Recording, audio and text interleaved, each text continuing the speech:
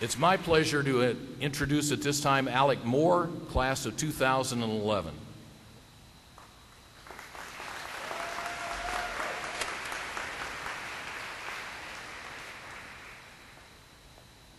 I'd like to begin by saying that I feel very privileged to speak on behalf of students and student athletes at this dedication, and by thanking members of the Grinnell administration for this great honor.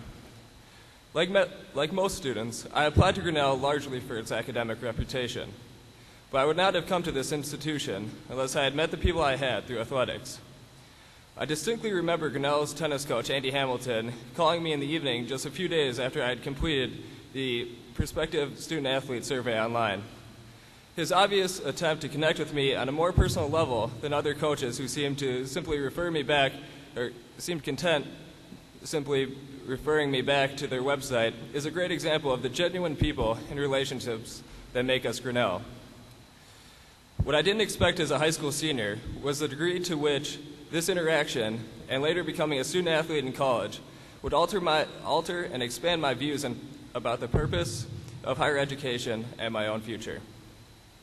For example, about a decade ago or so, members of the tennis team started a tradition known as 10S, literally the number 10, a dash, and the letter S.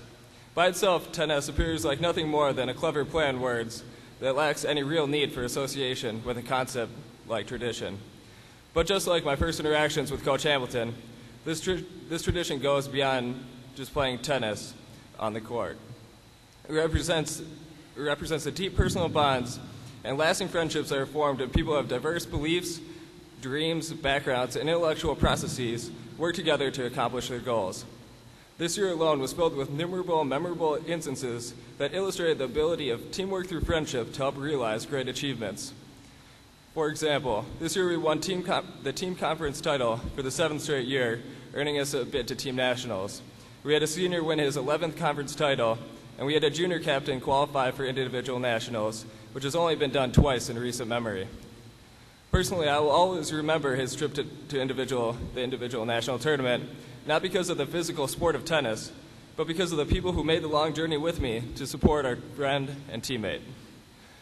Yet the type of connection that tennis symbolizes is not something simply created on the tennis court through competition and match play. It is continually shaped over time by the changing face of the team and the academic and worldly experiences of its members.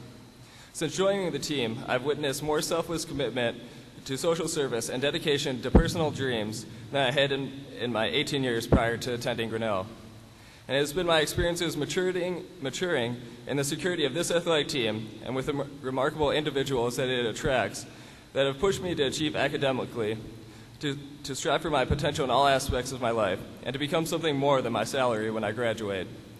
It is my hope that these amazing new facilities will continue to foster the sort of personal bonds that I've formed while a student athlete at Grinnell, provide teams with an arena fitting of their success, and expose the campus community to individuals, particularly student athletes, with unique perspectives and new ways of approaching challenges who continue Grinnell ideals of progressive thought and pioneering feats in the classroom and on the field.